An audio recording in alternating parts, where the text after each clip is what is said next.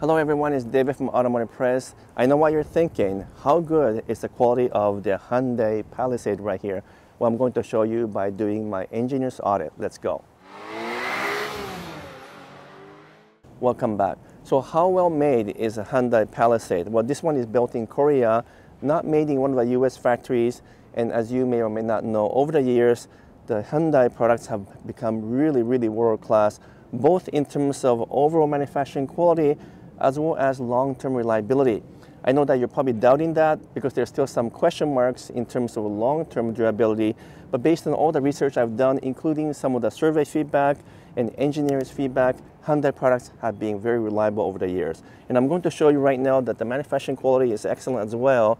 So as you know, I do my usual panel alignment and panel gap check. So right here, I can tell you it's only about 3 millimeter here, 3 millimeter here, and it's also perfect alignment even around the corners here, lines up perfectly. And they've done something very smart, which is to have this hood kind of go over the front fender like a clamshell, so you can't even see the gap here. In fact, I can't really measure it very well. It's about 2.8 millimeters if I have to measure it, but it kind of fools your eye because it doesn't even look like there's any gap because this thing goes over. So very smart engineering there. The front fender to front door is 3.1, then 3.2, and maybe 3.5 millimeters. So by any measures and any standard, is world-class. Most Toyota and Lexus products are around 3.5 to 4 millimeter as well. So this is better than most of the other Japanese brands, even some of the Toyota products. Over here, they've got something interesting. Usually this gap here is over here, but in the case of Hyundai, they have the actual entire rear end here wrapped around to the rear fender here. So the gap is about 3 millimeters. But also when you look from the back, it looks more attractive because there's not as many gaps that you see over here. The panel alignment looks good. I know the car is a little bit dirty right now, but all the way through it looks like it's coming off one single piece of metal. But in terms of paint job, I will say that there's a fair amount of orange peel, which is kind of texture of an orange peel literally. And I don't like to see this much amount of orange peel, a little bit more than what I like. But the quality of paint looks really good. The gloss and the finish is consistent. And the basic plastic trim also looks all good. I don't see any kind of defect, and all the parts looks good. Even the plastic bumper here, in terms of the paint matching and alignment, looks fantastic. So if you're in doubt of Hyundai products in terms of reliability or quality, so far it's been proven to be really good, especially the ones that are made in Korea. Now let's measure the paint thickness to see how that stands out against others. So I have my paint thickness gauge right here, which measures the total amount of paint thickness that's above the metal piece. And you want the paint thickness to be between 100 to 180 microns. Thicker the better in terms of long-term durability, but the thickness of paint has nothing to do with the quality of the paint. But I definitely do not want paint thickness to be below 100 microns. That's getting a little bit too thin for me. So let's take a look to see what this Hyundai does. 109 on the front fender, 104 on the front door, and 121, a little bit thicker here, and finally over here in the rear fender, 121. So the paint thickness is almost identical to every other Toyota products I've been measuring. It's always ranging between 100 to 120, and it's very consistent. The thickness is almost identical all the way through, which means you know that the engineers and manufacturing people have done a great job of calibrating equipment of the paint process to make sure that the paint thickness stays consistent, and therefore the paint itself stays consistent. Now I will show you that the paint thickness is usually a little bit thinner on the roof here, 98.9, because the paint thickness is always a bit thinner on the roof because historically speaking, nothing actually rusts on the top of the car. It tends to be always a problem on the bottom. So they intentionally make the paint a little bit thinner on the top, and then also because the paint tends to sag and flow down the bottom. So paint is always thicker near the bottom of the car, which is what you want anyway. So far the paint thickness is very consistent, looks really good. Now let's take a look inside to see how good the quality of the materials and the engineering is for this Hyundai Palisade. Now I'm inside the Hyundai Palisade, and this is where the Hyundai and even the Kia products truly shine compared to some of the Japanese competitors.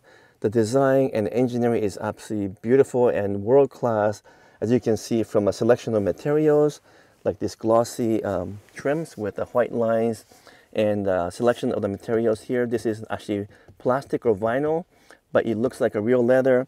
and the satin chrome finish here, and also a textured pattern here that looks like aluminum. Absolutely fantastic into design. Nothing seems to be out of place when I do my punch test. Everything is solid, and I did not hear any squeaks or rattles when I'm driving. And we even get some high-end materials like a suede finish here, which is what we call Alcantara, and you often find that in the very expensive European models. But here in this $60,000 Hyundai Palisade, you get this amazing level of materials. And the fit and finish of all the parts looks fantastic. All the buttons work well. It's got a good tactile feel. And thankfully, we get real buttons for heat and audio controls, and you don't end up with everything in the infotainment system. So I'm really glad that this one has all of the traditional buttons and controls that I really like as an engineer. And in case you weren't aware, the Hyundai group actually hired away some of the top engineers and the designers from BMW, Audis, and even Mercedes. And so you can tell that it has a very European feel in terms of the switches, the buttons, also the design, and everything looks premium and upscale, even looking better than some of the Lexus models that we have. I think the Japanese have lost some edge when it comes to design and engineering lately, and the Korean brands are actually winning the business strategy to make very compelling models in the marketplace for the right price. So I really think the Palisade is one of the best vehicles for the money. And even though I owned a Toyota Highlander for 3 years, I gotta admit this is actually a far better model in terms of price, features, and even drivability. So materials looks really good, design is beautiful. Now let's take it for a quick drive to see how it performs on the road.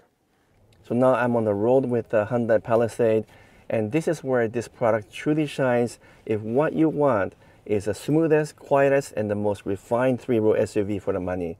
This thing drives like something that costs twice the price, and it's way more comfortable and refined than, let's say, a Toyota Highlander, which we owned for 3 years.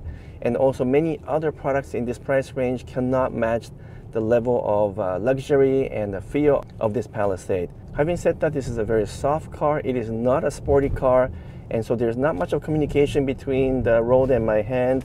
The steering is somewhat numb. It's smooth, but very numb, and it's quiet, but not fun to drive. So if you're looking for a sporty SUV, then head over to Mazda CX-90, which has significantly more sporting character, and it's much more fun to drive. But if you want to have the ultimate luxury feel for the right price, then this is it, because this thing feels like a Lexus. In fact, it's better than most Infiniti or Acura products, but priced like a normal, non-premium three-row SUV. So for the money, I think this one is one of the best SUVs out there, along with this twin model Kia Telluride. Both are absolutely excellent. They're both benchmark in this class, and now with updates that they've done over the last couple of years, it's better than ever. And I'm really glad that they kept the V6 engine for this model, because I think big SUV really need a V6 engine, and I'm not too crazy about turbocharged 4-cylinder engine, such as the one that we now have on the Toyota Highlander and the upcoming Grand Highlander. So it has a really premium feel, which is what I like, and it feels absolutely solid on the road. And so for the price, I think you simply cannot match the value that Palisade offered. So that is my engineer's perspective on the Hyundai Palisade. It is very similar to Kia Telluride. I really do like the design of this one better, and I'm really happy that this still has a V6 engine and it is still made in Asia. Let me know in the comments below what you think. If you're able to give me a thumbs up, that'll be appreciated. And if you haven't done so, would you kindly subscribe? But for now, I'm signing off. Thank you so much.